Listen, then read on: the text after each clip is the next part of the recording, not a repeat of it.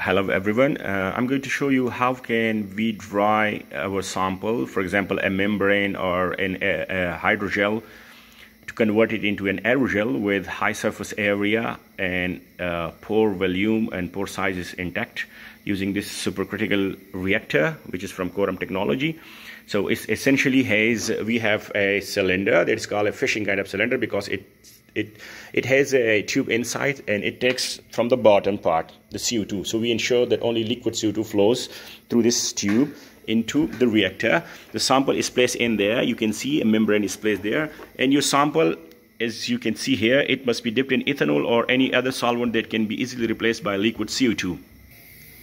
Here is the entrance. So you put the sample in one of these sample holder or in a gauze, and you place it there, and then you close the reactor, and then you open the CO2 cylinder, so CO2 will flow and flood your sample, and your sample must be dipped in liquid CO2. Once you have that, you then open this outlet on this side, you see here. Then you open it slightly, as I'm doing it now, just to show you, and doing so, the CO2 will remove ethanol or other solvent that was presently in the pores of the sample. Once you have done that for an hour, then you close the system and you turn the temperature regulator, so it will allow hot water to flow through these tubings into the outside casing of the reactor to heat it.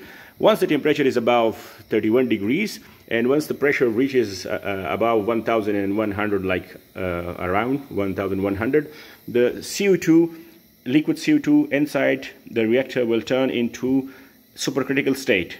You allow the sample to be soaked in supercritical CO2 for an hour, and then you slowly open this vent, this escape, and the CO2 from the sample is going to convert into gaseous form, leaving the sample dry inside, and the sample is dried in such a way that the pore size is retained. It doesn't collapse the pore sizes, and you have very lighter material. For example, this is an aerogel.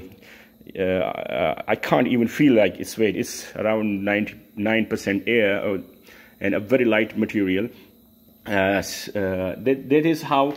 Here I have a membrane that is dried supercritically, and if you look into the nano structure of this material in ACM or TM, you see very fine pore size, nice fibers without any collapse, high surface area, and the aerogel obtained have very nice physical characteristic for many applications. Thank you.